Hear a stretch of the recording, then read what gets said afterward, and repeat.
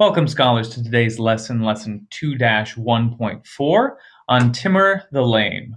It's going to be the first of two lessons that cover this ruler, who's going to help to transition us out of our discussions of the Mongol Empire and into the Islamic empires that are going to succeed Mongol rule throughout the Middle East and India. So today we're going to be introducing Timur the Lame, or also goes by the name of Timur-Lame. Now, before we get into this conversation, it's important for us to once again revisit this idea of the Mongol fragmentation, the idea that this once large empire is breaking up into smaller components. And by the 340s AD, one of those fragments, which controlled kind of northern Persia, Central Asia, was the Western Kajitai Khanate. On this map, it's going to take control of the northern part of the Khanate of Persia and the western part of the Kajitai Khanate. So this map is not quite the perfect one for us, but you can see we're kind of talking about this area right here. Now, when the Mongols controlled an area, their traditional policy, what they liked to do was take those who were loyal and who had served them well and move them up into positions of administration. So long as they were loyal to the Khans, they paid their tribute, they could maintain some sort of power and authority within their lands. And the Barlas tribe was one of those that had served this purpose for the Khans. And they were in a high position within the administration of this Western Kajitai Khanate. Now, Timur, our topic of today, is one of these Barlas. And he had been captured by the Mongols in his youth, but had decided to serve them as a warrior and had served the Mongols faithfully from a very young age. Now, it was in his youth, while serving the Mongols, that Timur is conducting a raid and he gets shot by an arrow in the leg, and another one hits his hand and he loses 2 fingers on his right hand. It's from these wounds that he is crippled for life.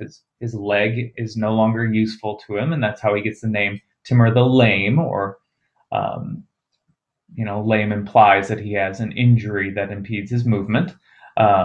So he gets that name, he has that injury, but that does not stop him from being a brilliant military leader, a great strategic planner, a wonderful administrator, and it does not keep him from, in 1363, becoming the head of the Barlas tribe.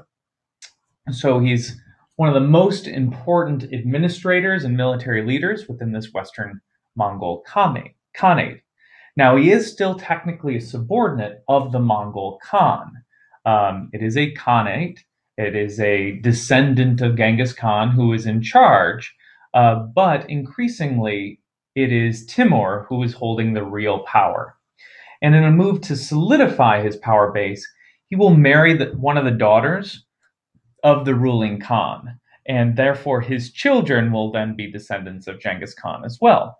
But since Timur himself was not a member of Genghis Khan's family, he could not be a Khan, and therefore he kind of maintains this somewhat subordinate role to the Khan of the Western Kajitai Khanate during the early part of his life. Now, he will, throughout his whole life, and his descendants will do this too, allow a puppet Khan to remain in power. He's going to control this Khan completely. The Khan is basically a very well-treated prisoner of Timur, but it's important for him to maintain the fact that this is a Khanate and there is a descendant of Genghis Khan who is in charge, because that makes sure that his empire is going to have as little friction as possible with the other Mongol Khanates that are still around and still very powerful. Now, instead of being Khan, Timur selects the title of Amir. This kind of reflects his own descent and his own beliefs. See, Timur is a Muslim of Turco-Mongol descent. So he's his family kind of has a connection to the Mongols, but additionally to the traditional Turkish tribes that live throughout that area. Now, the title emir itself is a military title. It's the equivalent of general. So we see in the world today, if you look around, there are a number of leaders that take the title general or colonel or other military titles, and yet they are the head of state. They are the head of a nation. And this is what Timur does in his life. He's not going to take the title Khan because he's not a descendant of Genghis Khan and he doesn't want to have further problems with them.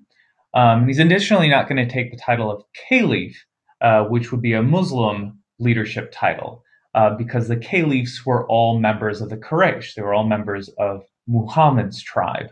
And since Timur himself was Turkish, not Arabic, not Arab, he was not entitled to that title either.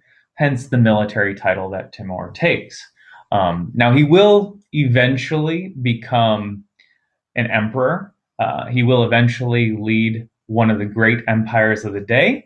You can kind of see where we're heading with this map right here that will show Timurlane's empire, which starts just around the city of Samarkand. Again, what was the Western Kajitai Khanate in northern Persia. But as you can see from this map, eventually it's going to become quite a bit more than that.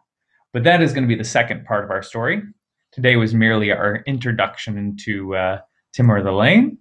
So we will pick up his story next time.